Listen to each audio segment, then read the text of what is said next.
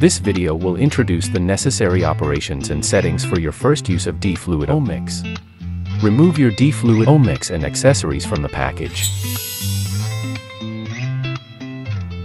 Omix comes with 4 containers, labeled A, B, C, and D, at the bottom. Please refer to this table for the specific use of each container. When starting up and measuring, make sure Omix is on a relatively flat surface. Before each startup, the empty container A must be placed in the sample base before pressing the power button to boot up. In the top right corner, you can see the battery levels of the main unit and the sample base. The number above, 99, indicates the battery level of the main unit, while the number below, 100, indicates the battery level of the sample holder. Swipe right on the main screen to access the operation list.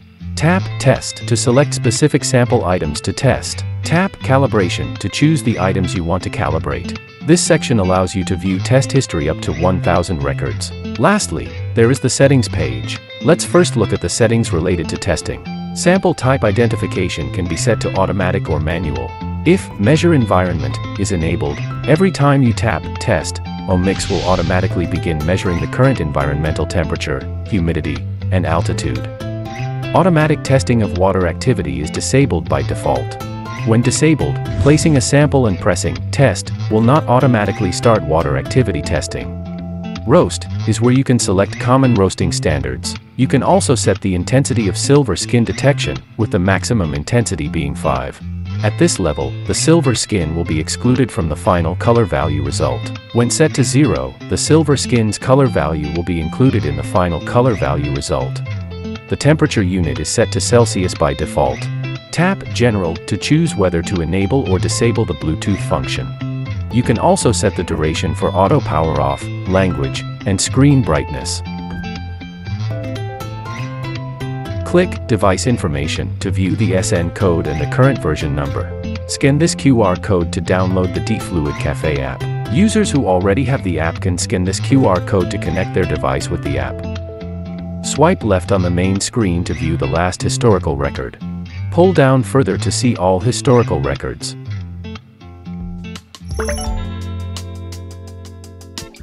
Container A must be initialized before use. While Omix is turned off, place the empty container A into the sample base, cover it with the main unit, and press the power button to turn it on. This step initializes the container before measuring moisture content and density. If not correctly initialized, the moisture content and density values may be inaccurate.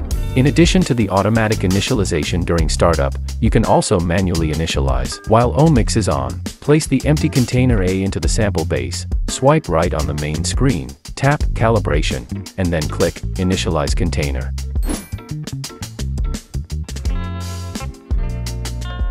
Next, take container D, place it into the sample base, cover it with the main unit, tap Calibration, and then tap Moisture Content and Actron Value to perform the moisture content calibration. Calibration complete. Place the sample into container A, ensuring that the surface of the beans is level with the edge of the container. Use the included ruler to gently press and level the sample, but do not compress it too hard. Make sure that Sample Type is set to Auto Detect. If not, please manually choose the sample type before starting the test. Cover the sample with the main unit, and lightly press the button or touch the screen to begin testing. The mesh number, current environmental temperature, humidity, pressure, and altitude results are displayed simultaneously. This density result is the bulk density. Tap on the test result to view the estimated true density. Estimated density simulates the true density using the water displacement method. This record will be saved, and you can click on the target data to view detailed information at any time. After use, clean the sample container and any residue inside the main unit with the included brush.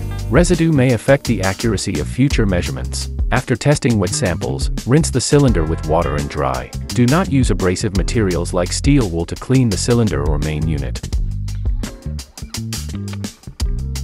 When there is a significant change in ambient temperature, it is recommended to wait at least 10 minutes before use. For example, when moving from outdoors into an air-conditioned room where there is a large temperature difference between indoors and outdoors. For first-time use, you must first prepare a saturated saline solution for calibration. You can also purchase 100% saturated saline online. For repeated tests, it is recommended to wait 30 seconds between each test. Calibration frequency. It is recommended to calibrate once daily before use, and especially when there is a significant change in ambient temperature. Take out the supplied bottle from the package.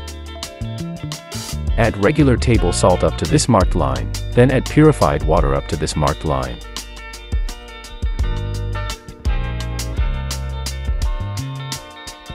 Shake the liquid in the bottle until the salt no longer dissolves. It's better if there is some sediment left, indicating full saturation. Then, place it out of direct sunlight for 1 hour before use. Pour the whole bottle into the container B.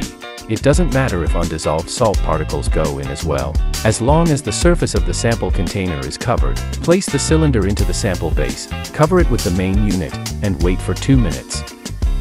This step is to allow the saline and the device to reach thermal equilibrium. Click Calibration and then Water Activity. This process takes about 30 seconds. The water activity of saturated saline is fixed at around 0.75. After calibration, you can verify accuracy by checking if the water activity value of the saturated saline is around 0.75. It is important to note that when the ambient temperature changes significantly, you must recalibrate using saturated saline before testing. Make sure that sample type is set to automatic. If not selected, please manually choose the sample type before starting the test. Place the sample into container A, ensuring that the surface of the beans is level with the edge of the container. Use the included ruler to gently press and level the beans, but do not compress them too hard. Cover them with the main unit, tap Test, and then tap Water Activity Test. This process takes about 30 seconds. Tap the X in the middle to stop testing at any time. Click on the test results to confirm the mirror temperature of the machine and the test sample. This record will be saved, and you can tap on the target data to view detailed information at any time. After use, clean the sample container and the residue inside the main unit with the brush. Residue may affect the accuracy of future measurements. After testing wet samples, you can rinse the container with water and dry it. Do not use abrasive materials like steel wool to clean the container and the main unit. For the first use, you need to perform a color value calibration. Place the empty container A into the sample base, then tap the power button to turn on the main unit, and remove container A.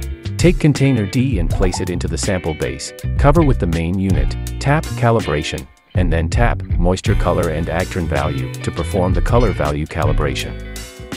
Calibration is complete. Ensure that the sample type is set to Auto Detect. If it is not selected, please manually choose the sample type before starting the test. When the sample is in powder form, use container C. When the sample is roasted beans, use container B. Ensure the surface of the beans is level with the edge of the container. Gently press with the included ruler to level, but do not compress.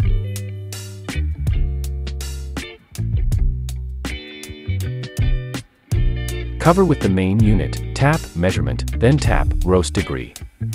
Tap the detection result to view the details, including the standard used, and the proportion of various roast levels of this sample.